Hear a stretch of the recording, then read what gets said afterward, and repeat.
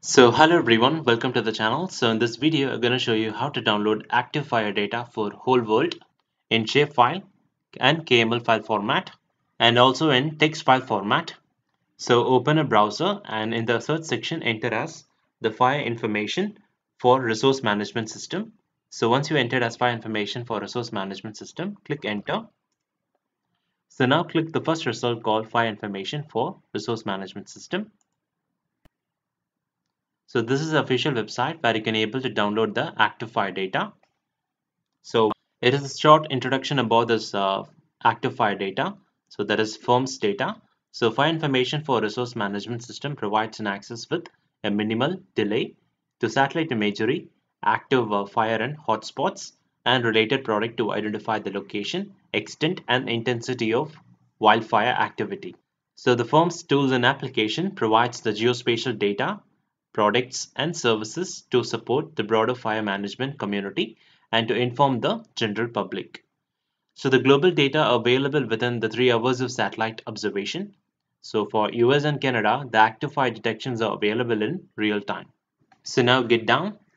So discover firm. So we have a variety of data here. So global fire map, US Canada fire map, and web services. So now click this option called active fire data. So this is the interface where you can able to download the active fire data. So the fire data can be downloaded from Modis as well as the VIIRS for last 24 and 48 hours and 7 days in shapefile, KML or in text file format. So here the Modis C6 is available from November 2000 to the present, and similarly the VIRS 375 meter resolution, the data is currently available from January 2012 to the present. So you can go through the dataset availability from here, and let me scroll down. So you can download the active fire data for whole world as a shapefile. So here you can download the active fire data as a MODIS 1 kilometer and VIRS 375 meter resolution, and similarly the VIRS of 375 meter resolution NOVA 20, and there is different data sets available, and also it's available in Landsat 30 meter. So we're going to download the active fire data for whole world for MODIS 1 kilometer. So we're going to click this option called 24 hours, 48 hours, and 7 days. So the data started downloaded here. So we have downloaded the MODIS active fire data as a shapefile format. So you can able to see here, and similarly, so scroll down. So to download our active fire data in KML file format, so you can choose your, you can select your dataset of your choice here. So there is the datasets availability is from MODIS 1 kilometer and VIRS 750 meters to Landsat of 30 meters.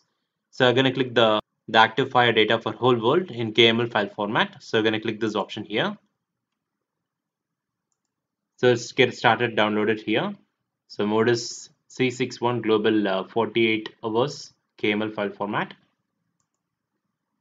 So now we have managed to download our active file data both in shapefile as well as in KML file format.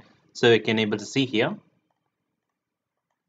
So this is the download section. We have downloaded the active file data in both the shapefile as well as in KML file. Now to visualize our MODIS active file data in ArcGIS Pro. So first let me copy this data and paste it to my folder location.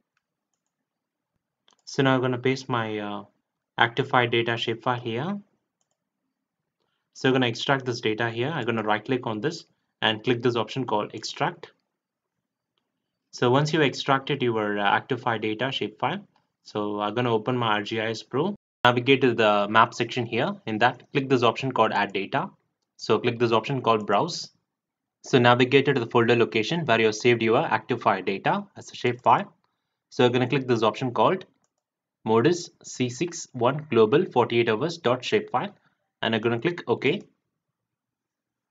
So this is active file data for entire world. So I'm going to right click and click this option called attribute table.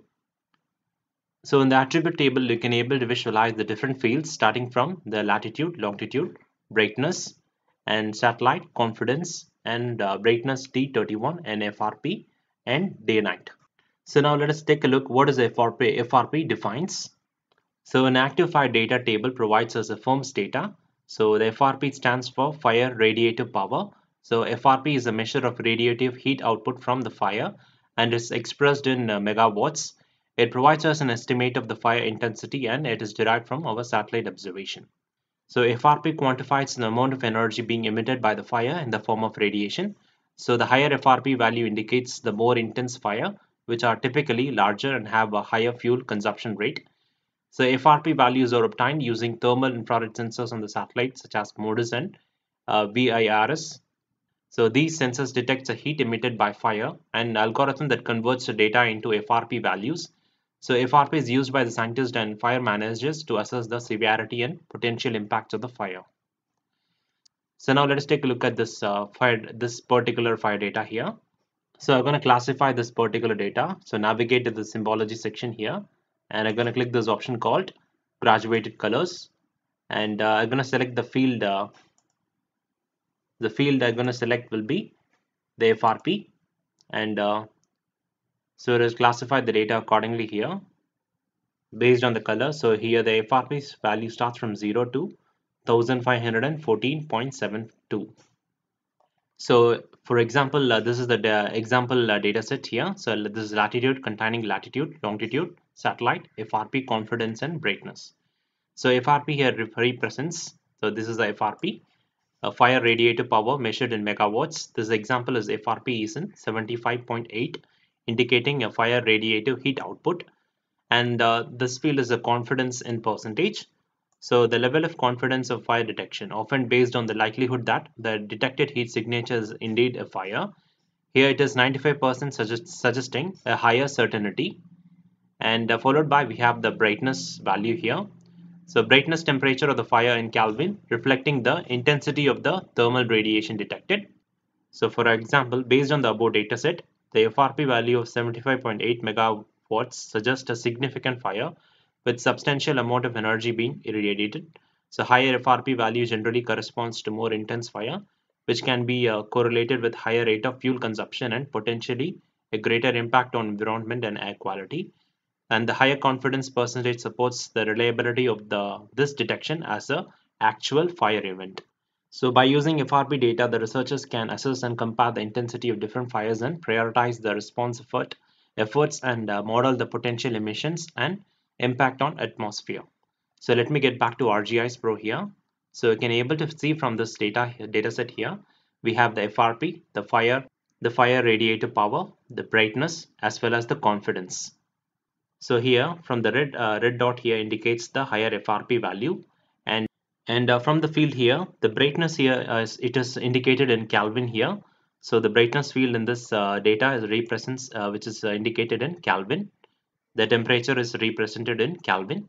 And similarly, the confidence field here, the confidence indicates the level of confidence level of the fire detection. Often it's based on the likelihood the detected heat signature is indeed a fire. So if it is a 95 confidence level of 95, it is suggesting a high certainty of fire. And similarly, let us visualize our fire data in Google Earth Pro. So let me navigate to this particular section, and this is our downloaded file data in KML file format. So let me double click this to open in Google Earth. So now here you can able to visualize the active fire data for entire globe in Google Earth Pro. So you can able to visualize all the orange color, the fire symbol here indicates the active fire areas. You can able to view that. So we have managed to download for entire world.